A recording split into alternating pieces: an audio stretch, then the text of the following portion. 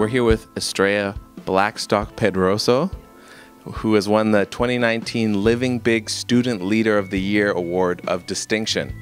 Congratulations, Estrella. What have you enjoyed most about your time at Douglas?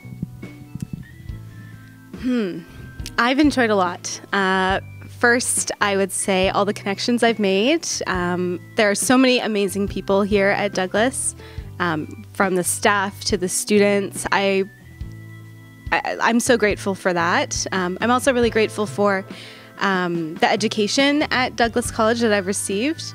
I feel like the person that I was when I started out here 5 years ago is a lot different than who I am as I leave to move on with my life. So I'm very, very grateful for that. What about the world right now puts a smile on your face? I think the biggest thing that puts a smile on my face is when I just interact with strangers. So just talking to new people makes me so happy because I get to learn more about this person. I get to learn about their experiences, and I think there's something really awesome when two strangers can come together and just have a conversation and end up leaving that conversation with like a relationship in some way. So yeah, I like that. What do you want to accomplish by becoming a teacher? So I think about one of my past teachers a lot when I think about the kind of teacher I want to be. And he was the kind of teacher who respected every single student. He took the time to get to know them. And he was well loved by all of his students.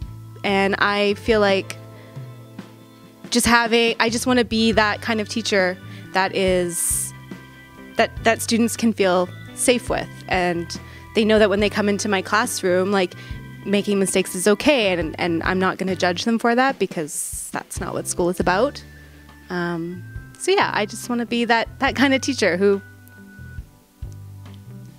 cool. Well, Estrella, thank you for chatting with us. That was great. Congratulations again. I'll see you later.